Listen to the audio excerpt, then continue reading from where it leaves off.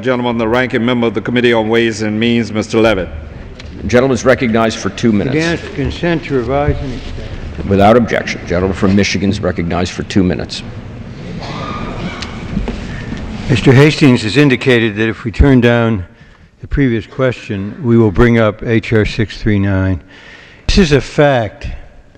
China's currency manipulation is hurting U.S. businesses and workers.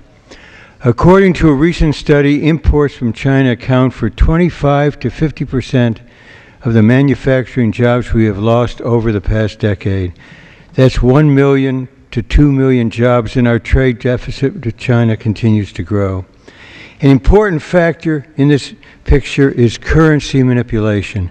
American manufacturers are forced to compete against an estimated 25% discount on imports from China due to that manipulation.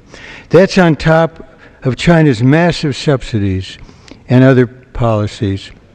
Dr. Fred Berkson, who heads the Peterson Institute, says that elimination of China's undervalued currency would create 1 million jobs, mainly in manufacturing. And that manipulation is by far the largest protectionist measure adopted by any countries since the Second World War, probably in all history.